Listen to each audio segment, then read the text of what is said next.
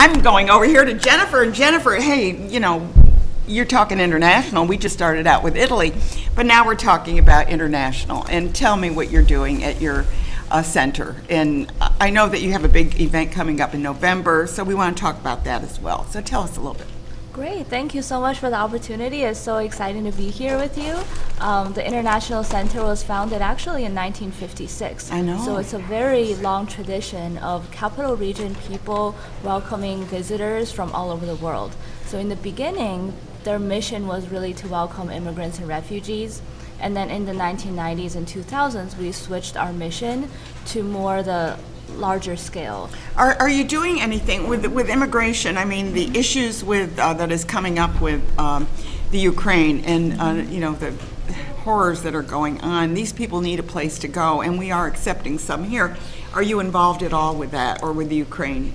So we do partner with the USCRI, the Okay. U.S. Committee for Refugee and Immigrants. Okay. They're very active here, which is also why we don't want to step on the areas that other organizations Yeah, you don't are want to working duplicate. on. Yeah. Exactly. And also RISE in Albany, they do a lot of work with refugees and immigrants, and we help each other. We help each other find volunteers. We work together.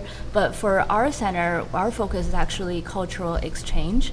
So we get professional visitors to come and do professional exchanges. Okay. So these are folks who've been identified by various embassies in other countries, by the State Department, and through the program called IVLP, it's International Visitor Leadership Program. IVLP, okay. Yes, and they've been coming here since the 2000s, and we've had visitors from Ukraine, we've had visitors from Russia, and then another program through Open World is another government-funded program, and that one is specifically focused on the post-USSR countries. In May, we'll be having legislative staffers coming from Moldova, and they'll be giving us like the first-hand information of what's happening in that area. This is a wonderful. It brings unity and to the community. You know, because we don't know about certain countries, you know, but finally you meet somebody from that country and you find out, hey, they're just like us, you know, we're the same people. And there's so many differences, but there's so much that we have in common. Yeah, and I understood, I was very surprised that I heard that New York has the largest, Ukraine is the latest, and Afghan communities in the United States. That's right. I was surprised of that. That's right, yeah. We're a welcoming community, and I'm very proud to say that in this area, everybody has been wonderful in terms of reaching out to help people in Ukraine and also embracing the refugees who have been coming from Afghanistan. Yeah. So that's definitely I mean, one of the bright it's a spots. tragic thing. I mean, that people are living in countries where, I mean, your house is gone tomorrow, you know, and I talked to somebody and they said, I don't know why they just don't go back and rebuild. It's like there's nothing there to rebuild. Well, the other thing we're trying to bring more light to is the contributions of these immigrants the refugees. They're bringing to all our their area. skills with them. Absolutely, and that's also why, as you mentioned, in the November event we're having in November, we're honoring the immigrant experience. So the idea is that we want to give achievement awards to folks in different areas, whether it's community service, business entrepreneurship, philanthropy, civic engagement, and career advancement, so that we recognize the immigrants who have made significant contributions to our area. Exactly. Now, I know I've been involved with the Chinese Community Center, there's the Italian Community Center, there's the German American Club, there's the Polish American.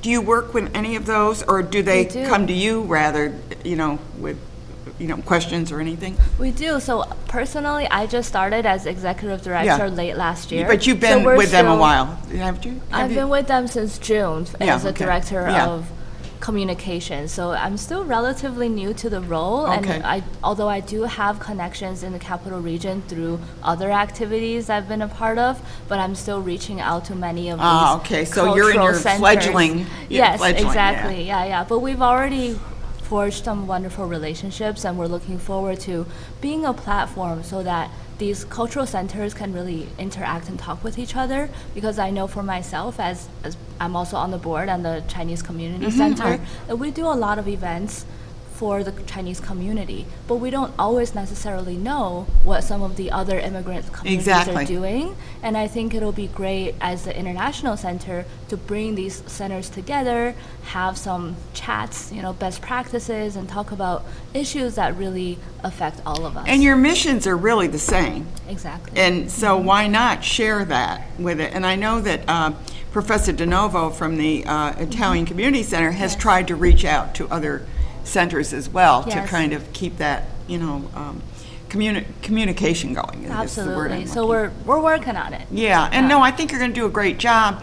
You certainly have a history to work with. First of all, there's an institution that's been around. You didn't have to develop it right from the get-go. Right. So you have that, and I think the idea of trying to work with, and you work with the embassies, is that what you're saying as well? Some We of the work with the embassies? State Department. The State Department. Yep, and also the national umbrella organization called Global Ties. They're our Okay. funding organization. So that's where we get the program funding for the professional exchanges. But for programs that we do locally, like the Achievement Awards, those we have to fundraise locally here. And how do you raise your money? So we do have opportunities for corporate sponsorships, and then we also have opportunities for event sponsorships. And how do people find out about that? They so can that go to our so that website. they can get involved. Absolutely. We're welcome, anybody with skills, time, volunteering. We're always needing volunteers, sponsorships. Our website, I think it will be Yep, we've been putting that up as well. on the video. So visit on there and then just click on Get Involved. And under that, there's a multitude of ways to get involved with Yeah. us. Well, we hope that people will take advantage of supporting such a wonderful mission that you have.